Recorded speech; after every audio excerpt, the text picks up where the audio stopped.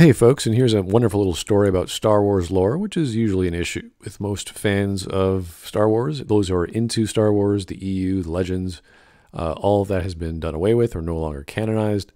So when a writer from Star Wars of whatever denomination, and I don't know them all, so I apologize if I'm stepping on anyone's toes, who likes Matt Martin, I have no idea who he is, anyone who says that this is not canon, this is canon, it's like, wait, where do you get that authority? That, like, a writer should not have that authority. It should be the owner of the intellectual property saying this is real, this is not. And it was a shame that Disney just threw it all away. I think that was like shooting yourself in the foot. That's kind of silly. You should be able to fall back on all the wonderful lore that has come before to make a franchise even more elevated by drawing on some of that lore or by inventing something from that lore. That would be great. But in this case, Star Wars Story Group writer Matt Martin says Star Wars canon is all fake anyway. Now, just by reading that sentence, you're thinking, okay, does that mean it's all fiction? Chill out. Or is it meaning like it's been non-canonized, therefore it's not real anyway? I'm not sure. He might be referring to something else. So let's just go through this. Group member Matt Martin recently declared that fans can pick and choose what is canon in Star Wars because it's all fake anyway, which is kind of like, oh, that's kind of sad. It's like, yeah, read what you want, but it doesn't matter. It's not real. Okay. His most recent comments come after a fan asked him to clarify his previous comments regarding Star Wars canon. And back in April, he responded to a fan who asked him about treating the old GT version of Clone Wars as canon, and he wrote, "I'm of the mind that you can consider anything you want canon if it makes you happy." So he's not talking about specifically what was in the EU. He's saying what makes you happy. If you read a novel and it made you happy, that's canon, even though it's technically not. If you had your own made-up canon in your head, or your own story in your head of Mara Jade going on an adventure, that's canon, apparently. It's a strange thing to say from a writer. For the most part, it still works, but there are some contradictions with other storytelling if you really care. Well, no kidding. That's the point. That's the reason why you have canon, so there aren't contradictions. You're not reinventing a force power or reinventing how lightsabers work or whatever. You want a consistent style of world that falls back on itself so you know why spaceships work the way they do, weapons work the way they do, technology, magic, etc. So early in April, Martin shared an article from IO9. Oh no, I know this article, what they're talking about, which declared that our fascination with canon is killing the way we value stories. And if you know that image, that was exactly what I was critiquing about. And he has to say, yes, everyone should read this. It's a much more articulate way of discussing something I often tried to crunch down into 280 characters. It's also why I chose not to answer or give frustratingly vague answers to many questions thrown my way here on Twitter. Now, this is sad, okay? You want your writers to work under a deadline, under pressure, under a box, under a category, under a genre, under a certain number of pages, etc., etc. You want to make the sandbox as tight as possible, but still allow the writer to fit into it. And you want him to make a really beautiful sandcastle. You don't want to make him a very big sandcastle. That would take too long and be too engrossing and have lots of details for, let's say, a novella or whatever they're working on. You want a very tight, specific kind of sandcastle. So everything, those boundaries of that sandbox have to be as small as possible. You get tighter writing, you get better writing, you get clearer writing, because that forces the writer not to waste his time and space, if we're using the sandcastle analogy. So he says, just go away, throw canon away, reboot everything, just do your own thing, which is not what you want. This craving for canon, this is in the article from James Whitbrook, above all else, is a toxic attitude, which is ridiculous. It's not and if it's toxic, then it's a good form of toxicity, because you want the next iteration of the thing you love, the next Star Trek episode, the next Star Wars episode, the next BSG episode, whatever science fiction you love. You want more of the same. You know, it's amazing that people read a series, let alone multiple of the same series from the same author. What a great opportunity for a new author to come in and do their own take on what someone already loves, and they're going to respect what came before, so that the next reader or consumer of that media is like, oh, Star Wars. I love Star Wars. I can't wait to learn more about the Sith and the Jedi and the code and technology and aliens and all that stuff. That's a good thing. They don't want to suddenly jump into a romance or suddenly jump into diplomatic trade agreement conversations unless it's part of an ongoing story with the things they were expecting. You see, there's nothing wrong with combining genres or combining plots that usually shouldn't be there, like romance, an adventure story, or drama or murder mystery in a space opera. But you can do that in a certain way. You can mesh these ideas together. And that's what we expect with lore. We expect characters and locations and time, places, and all sorts of things to be present. The hunger for facts above all else leads to things like filler episode becoming a derogatory term, which they are, because why would you want to waste everyone's time with fluff? That is the antithesis of good writing. You do not want fluffy chapters. You do not want fluffy dialogue. You do not want fluffy books. You do not want fluffy arcs. You want very laser-focused stories and plots and characters doing exactly what they want and not wasting the reader's time. He goes on, for stories that don't advance the larger ongoing plot or of a narrative or don't include some shocking new revelation that someone can add to a list.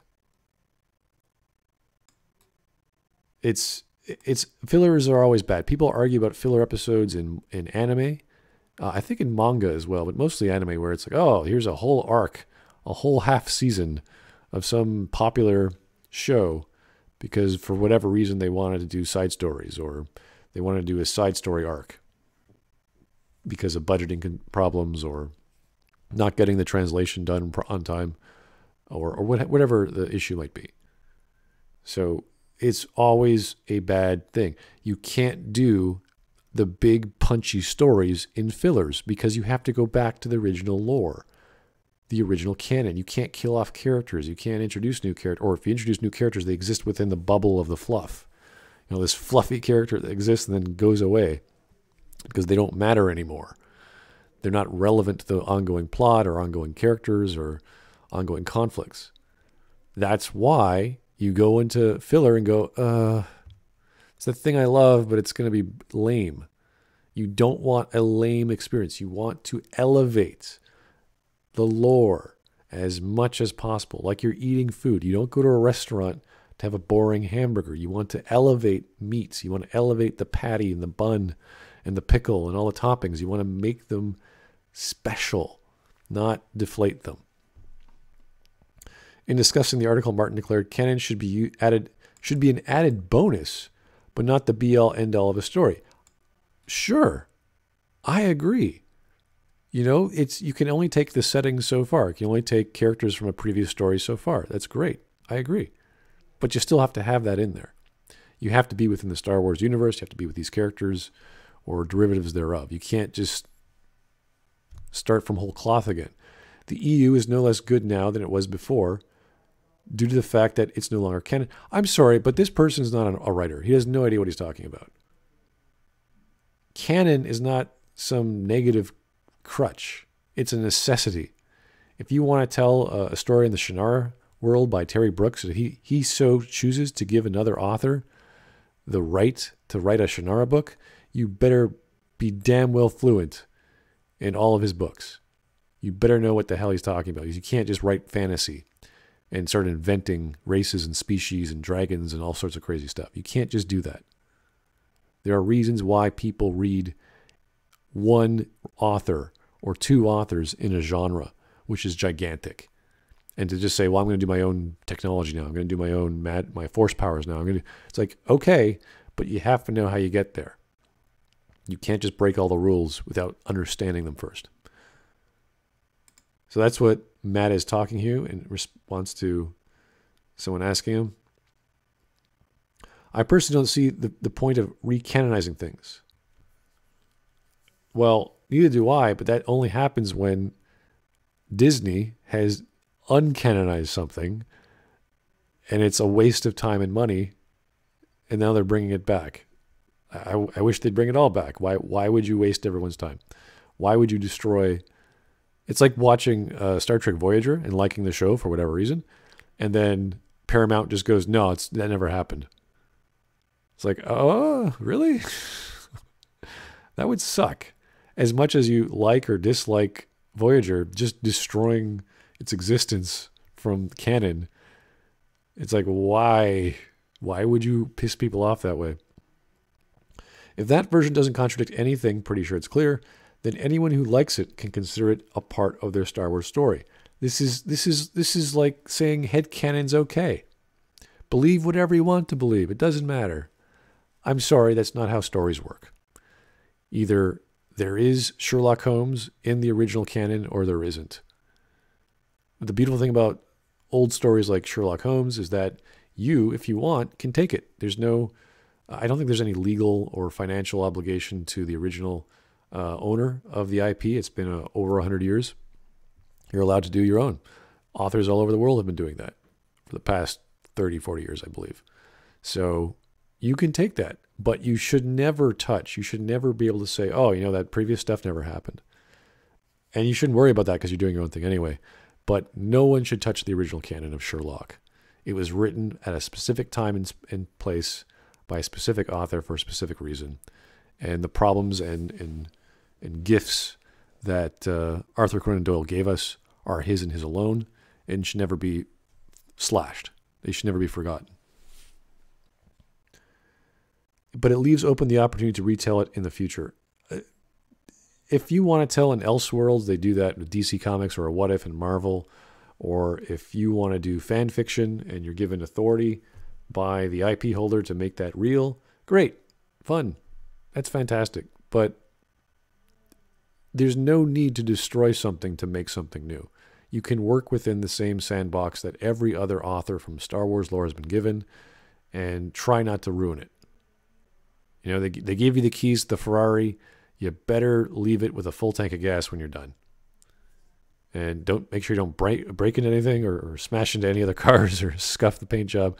These horrible ideas like, just run roughshod over everything just because you need creative control. No, that's not how creativity works within a period or within an entire body of work.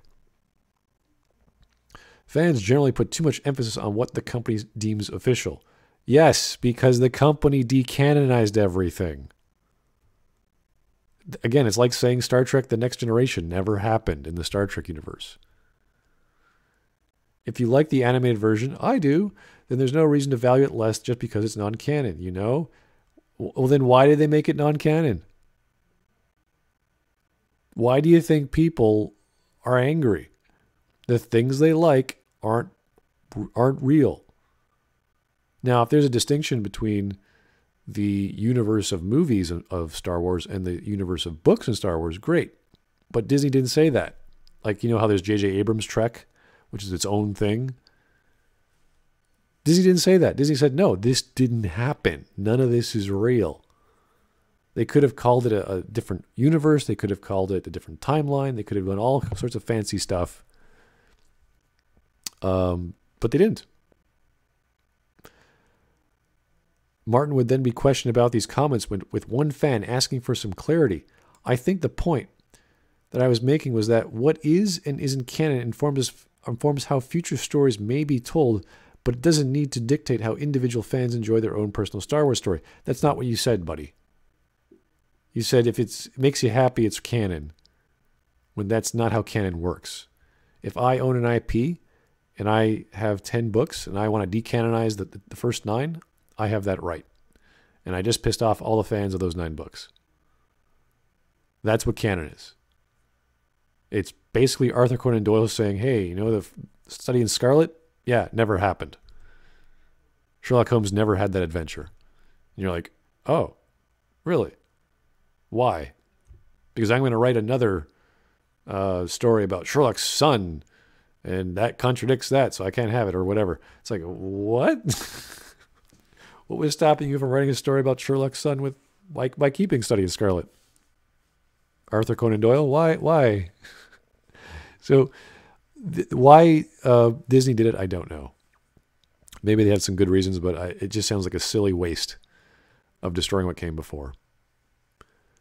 And it's not to say that the EU was completely perfect. There were all kinds of contrary stories by different authors, just because of the nature of that. And that could have been a big ball of yarn they didn't want to untangle. But why bother untangling it? Why not just do your own thing and not piss people off? Like, why do damage in the first place? But Martin thinks, oh, if you're happy, it's real. It's like, no, dude, that's not how it works. So in the example earlier, the person was asking about recanonizing a past story, since that specific story hasn't been explored in the new canon. And I said, if they like that story, there's no reason they can't accept it as real in their version of Star Wars. See, this guy does not understand what canon means. I don't care what a fanboy says is in his head. Of course, I have my own preferences of what was the real plot line and the choices that my Shepard did in Mass Effect trilogy, for example. Who did he hook up with? How did he end the story? Did he have a party on the Citadel or not? You know, yeah, in my head, because of the nature of the video game and the choices you can make. But to say an entire book doesn't exist, but does exist because it makes you happy, is stupid. That's why when you read the Star Trek novellas, they're pretty lame. They're not horrible. They're not horrible writing, but you can't do much in them because all the main characters from the show can't die or can't have kids or can't go off on an adventure and be drastically changed. And this is while the show is being in production. So people are buying the books, watching the show, and you can't do too much. There's really cool stories where you can flesh out the world, like Peter David's Imzadi, where he talks about Beta Z culture, and that sort of made it into the show, but very, very lightly. There's one called The Devil's Heart, where we learn about, I think it was Guinan's sister, who had a partial love affair with Picard. So that was like, you can do cool things and get really close, but not too close. That's the problem. And if it's done in a respectable way, of course it's good. But you can't do all the things you want to do to your characters. That's the problem with taking characters from a main source, a primary source, and writing them in a secondary source. So I think what this person's trying to explain is headcanon's good, but it's bad for writers, or actual canon's bad for writers. But if it makes you happy, go for it, which is like saying, well, I can interpret anything anyway. And if it makes me happy, then that's real to me, which is stupid. That's just not how stories take place. But if there was an opportunity to tell that story now, that new creator would not be beholden to that old version of the story. Yeah, so he's saying, yeah, I want creativity and I want freedom to do what I want as a writer, which you can do while not destroying what came before. It's not hard. You just tell that story you want. And instead of Luke Skywalker, it's Jake Skywalker. You can tell that story. Kind of like what Rian Johnson did, only he didn't give a shit. He didn't give a crap about the canon of Luke Skywalker. He just made his own Luke Skywalker, which you shouldn't have done, or he shouldn't have done, for obvious reasons. So to summarize, there is a reason that we need to internally know what? There is a reason that we need to internally know. I don't know what the hell this guy just said. What is and isn't canon, so we can keep our line of official storytelling as aligned as possible, but that doesn't mean fans can't individually pick and choose what they want to accept as true. What a pile. He's dancing around, well, Disney does have authority, but, you can like what you like. And that's also canon. It's like, no, buddy, you can't have it both ways. Either canon is real or it isn't. Your headcanon is not canon, okay? It's called headcanon for a reason. It's all fake anyway. See, this is the stupid thing. He's trying to hide behind these words of, does it make you happy? Well, that's good, because it's all fake anyway. It doesn't matter. So you believe in what you believe, which is nonsense. He's trying to move the goalpost even further. It's like, dude, just what are you trying to say? Does the owner own canon or not? Yes, then they can dictate what's real and what's not. And you can like whatever is. No one's saying you can't like what you like. No one's saying you can't invent in your own world Raylo fantasies or hyperspace skipping is now a thing, and I guess that's how it works now. We always could hyperspace skip or whatever. It all makes sense in your head because you don't think about it. So he's trying to have it both ways. It doesn't work. If you choose to only accept the real official canon, cool. If you like to mix and match between continuities, cool. If you like to make your own stories, also cool. Hey, fan fiction writers, do what you want. Yeah, thanks, Matt. That's great. By the way, what does Disney find as canon? Can you please tell me? Oh, it doesn't matter. Whatever. What a load of crap. So there's a writer who doesn't know writing, or doesn't know the concept of writing, or is trying to placate fans who are actual hardcore fans. And when you have hardcore fans, they really want to know what's real and what's not real, so they can talk about how things work. They want to know the logic behind how a Y-wing is assembled, for example, and what makes it fast and strong compared to an X-wing. They want to know this detail, or else they can't have conversations. So this is really a really bad writer trying to explain headcanon and actual canon, and just making a giant mess of Star Wars and his quality as a thinker and as a writer, sadly. Yeah, we're going to get more of these people, guys, so buckle up. Thanks for listening. Have yourself a great day, guys.